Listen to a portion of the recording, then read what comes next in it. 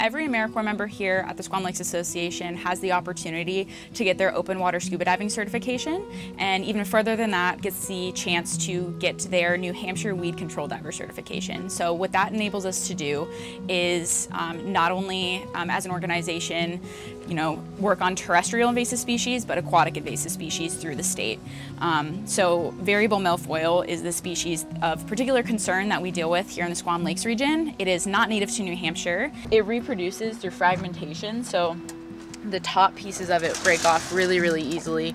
So you want to prevent this from breaking off and floating away. So you feed the root end of it into the hose and then just kind of follow it with your hand, leading the rest of the plant in. It likely hitchhikes on a vessel unintentionally and then ends up in a water body that it is not native to. Variable milfoil can grow up to 1 inch a day in ideal sunlight and nutrient conditions, that being the summer months primarily.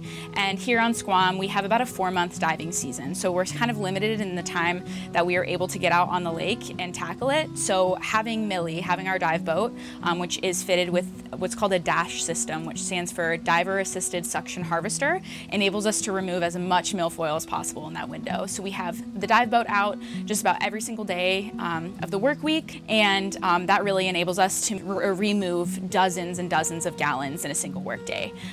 It really makes it kind of the most optimal conditions for us to get out on the lake when we can throughout the year and get as much milfoil as possible so that it doesn't, grow to more areas in the lake or even spread to other lakes in the region as well.